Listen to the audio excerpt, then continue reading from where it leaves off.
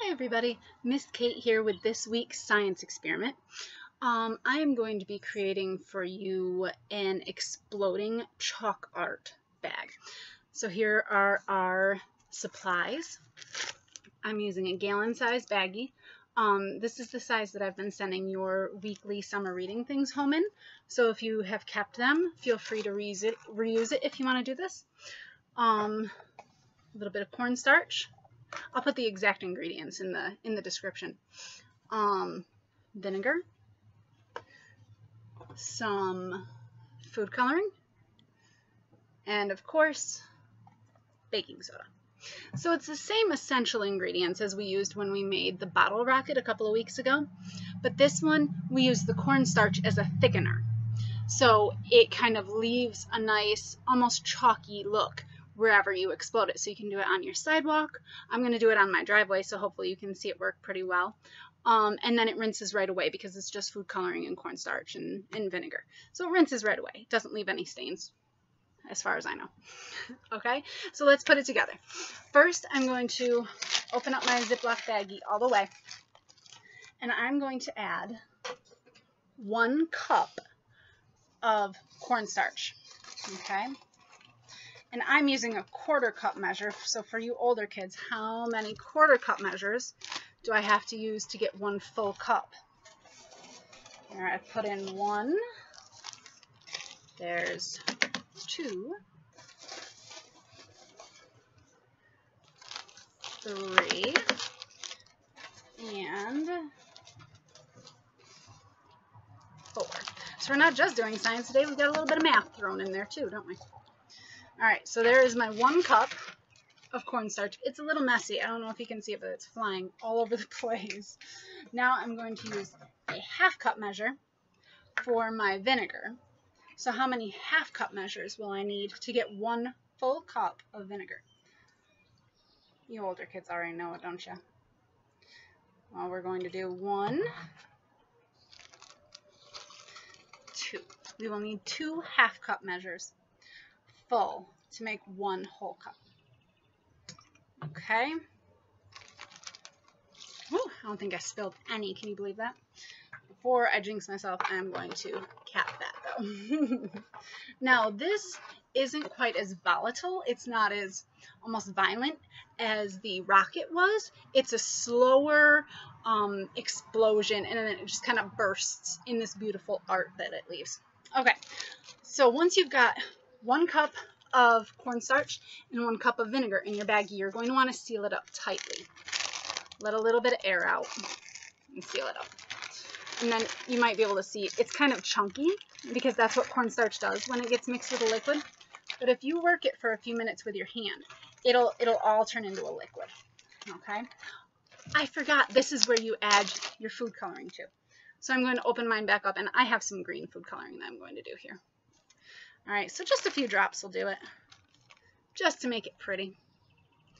There we go. I got some on my finger too. Typical. Do I ever do anything without making a mess?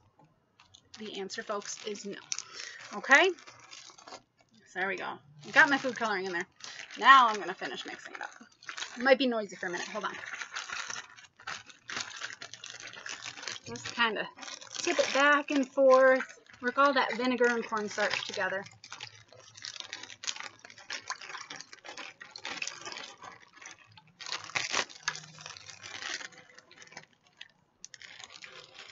I've got 1 corner of cornstarch that is not playing nice. It does not want to be mixed with that vinegar. But I say yes. There we go. Now we'll mush it in there with that vinegar. Okay.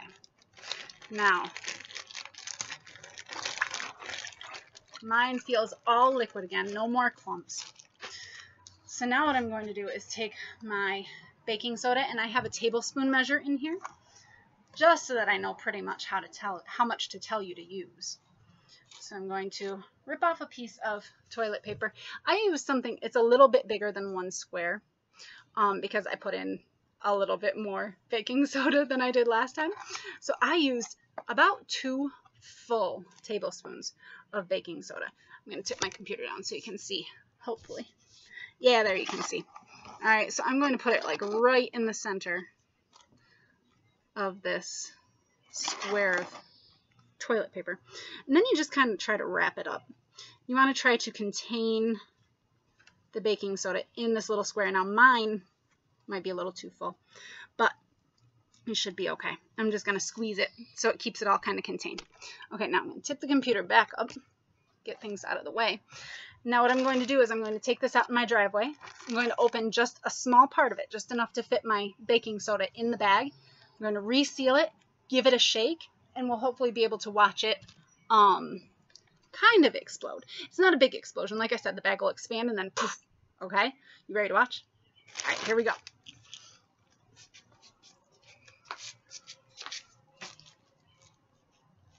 I'm leaking baking soda. All right.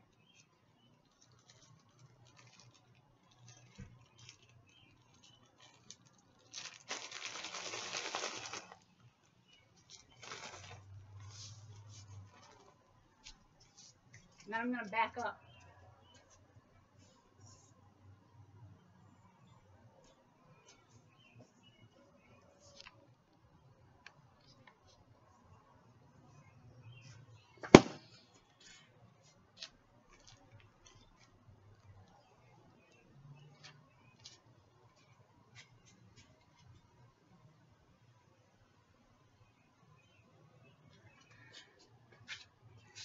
See, just like I said, it was a slower explosion, but I'll try and move so you can see it still.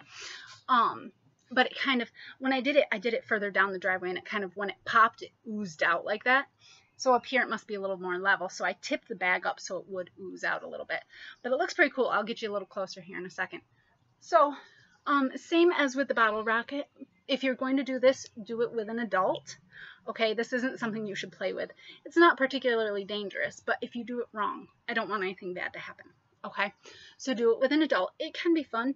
Have some fun with it. See if you use more baking soda or less baking soda, more vinegar, less vinegar, more cornstarch. Just try a few different options and see what happens. There's a truck going by. Hold on. All right, let's see if I can get you a little closer to see it.